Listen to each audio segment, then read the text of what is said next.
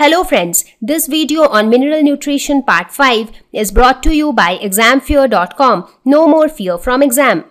So now the nutrients which we will be discussing about in this lesson, like as I said, we will talk about each of the mineral elements separately, like nitrogen, phosphorus. So we'll talk about each of them. We'll see from where do the plants get them, what can happen to a plant if it is deficient in that particular mineral, and what is the role of that mineral in a plant. So we will talk about nitrogen, phosphorus, potassium, calcium, magnesium, sulfur, iron, manganese, zinc, copper, boron, molybdenum, chlorine.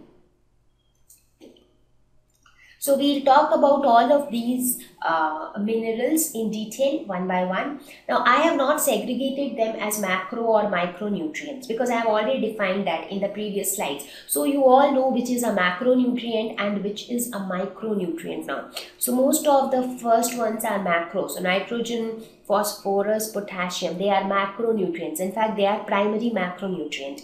When you talk about calcium, magnesium, sulfur, they are also macronutrient, but they are secondary macronutrient. When you talk about iron, manganese, zinc, copper, boron, molybdenum, chlorine, they are all micronutrients.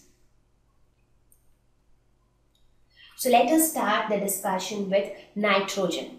So for each of these minerals, we will talk about three things. What is their role in a plant's life?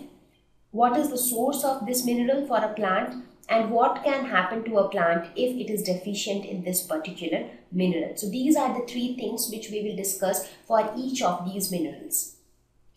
So let us now talk about the first element, which is a macronutrient and is needed in quite a large amount by any plant. So let's start with nitrogen.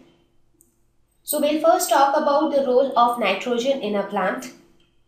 It is a major constituent of proteins, vitamins, enzymes, hormones, and chlorophyll.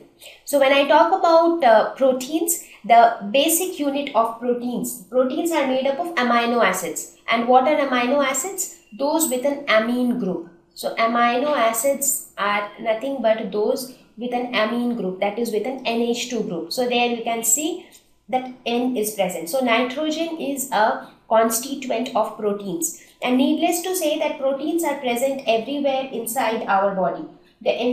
Not only our body, even inside a plant body, proteins are present. So proteins, vitamins, enzymes, hormones, and chlorophyll. So these are some of the things which are present throughout a plant's body, and everywhere the composition has nitrogen in it.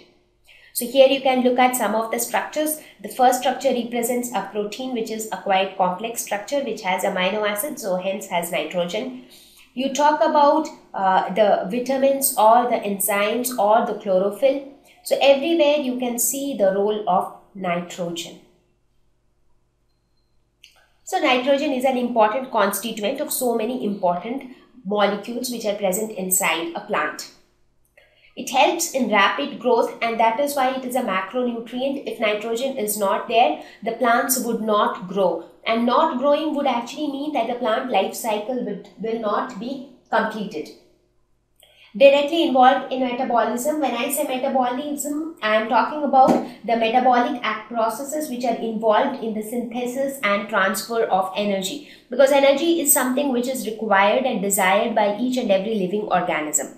So it has a direct role to play in the metabolism taking place inside a plant's body. When you talk about the source of nitrogen, that is how do plants get nitrogen? One is through fertilizer. So fertilizer application, because the consumption of nitrogen by a plant is huge. So the plants take in all the nitrogen which is present in the soil, and therefore the soil becomes deficit with nitrogen. So somebody needs to again enrich the soil with nitrogen. And how is that done? That is done by the application of fertilizer. So fertilizer which is rich in nitrogen should be applied to the soil. Another source is air, and that happens through legumes. What are legumes? Now legumes are the plants like peas, beans. So they are all known as leguminous plants. Now in these plants, in their root nodules are formed, that is spherical structures are formed in their nodules, and there are present the rhizobium bacteria. So they help in fixing nitrogen. So they fix the atmospheric nitrogen. In the atmosphere, nitrogen is present in the form of dinitrogen gas, that is N2 gas. Now they convert that nitrogen and they fix it into the soil in a form which can be utilized by the plants. So that is how nitrogen can be used up from the air with the help of these leguminous plants. So nitrogen is because nitrogen is present in large amounts in the atmosphere. Now how these legumes convert the nitrogen, atmospheric nitrogen, into a usable form, that we will see when we talk about nitrogen fixation towards the end of this lesson. So the nitrogen is absorbed from the soil in the form of nitrate ion, that is NO3 minus. So nitrogen can be absorbed in the form of nitrate ion, which is NO3 minus, or it can also be absorbed in the form of ammonium ion, that is NH4 plus. So these are the two forms in which nitrogen can be absorbed from the soil by a plant.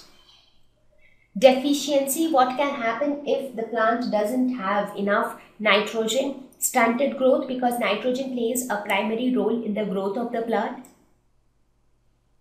So the growth will be reduced. Yellowing of leaves, these are some of the symptoms that by looking at the plant only you can say that okay, it is deficient in some mineral. So for nitrogen, the deficiency symptom would be the leaves will start to become yellow. So I mean, this picture is like a little exaggerated form. It is not that the entire plant will turn yellow, but yeah, gradually it can. If nitrogen is not made available in any form, then gradually the entire plant can even turn yellow. But when it starts, like some of the leaves will start become yellowish in color. Excess nitrogen can delay flowering and fruiting. So this is another important thing. Now it is not only that nitrogen will always be deficient. Now if too much of nitrogen is present in a plant, even that is not right. That can also have adverse effect on the plant. So each and every mineral should be present in the right amount. It should neither be deficient nor should it be in excess. So if nitrogen is present in excess, that can delay flowering and fruiting. Now flowers and fruits, they are nothing but are the reproductive structures of a plant. So if they are delayed, that means the process of reproduction itself is delayed. Now if the process of reproduction is delayed too much, then that is again a major concern.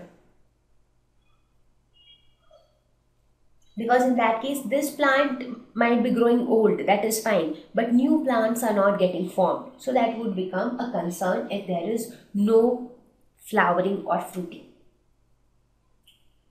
Let us look at the next element, that is phosphorus. Role of phosphorus, it is a major constituent of nucleic acids, some proteins and cell membranes. So here they are also present in nucleic acids. So if you look at the structures like this, if you talk about the cell membrane, the plasma membrane, what is the basic structure of a plasma membrane? It is made up of, it is a lipid bilayer structure. So two layers of lipids. This is one layer, this is another layer. So what type of lipid is this? This is nothing but phospholipid. So the lipids have a phosphate group attached to it. So phosphorus is present in the cell membrane. Again, when you talk about the nucleic acid, whether you talk about DNA or RNA, there you have the phosphate linkages. The phosphate group is present, so phosphorus is present there also. Again, in some proteins also phosphorus are present. So they are also constituent of so many important biomolecules. They also help in rapid root growth and maturation in plants. So phosphorus also helps in the rapid root growth and maturation in plants, so that the plants become mature on time. So in other words, we can say that phosphorus plays a role in the formation of reproductive structures in a plant.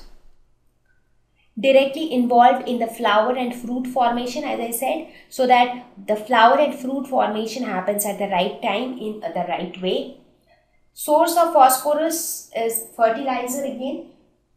Orthophosphates in rocks and soil. Now phosphorus does not enter the atmosphere of the earth, so it remains on land, rock and soil minerals. So in nature, it occurs as phosphate, or which is often known as orthophosphate. So it is absorbed in the form of phosphate ion. So this is the form in which it is absorbed. So it is found in rock, and orthophosphate is the most abundant form of phosphorus, and it is mostly found in rocks and minerals. Deficiency of phosphorus can cause retarded root growth, because its function is to cause root growth. So if it is not there, there will be less root growth. Also, there will be retarded maturity. So the maturity will not happen at the right time. Poor yield of fruits and flowers, because as I said, it helps in the formation of fruit and flowers. So the formation of fruits and flowers will get impacted due to its deficiency.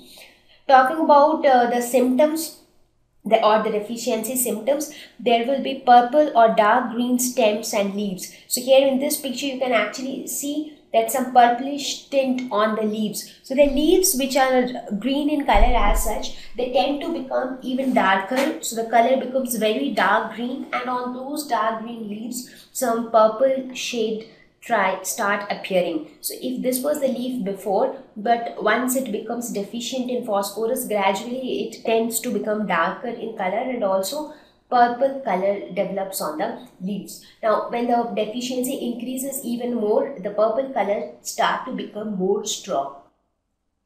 Thank you.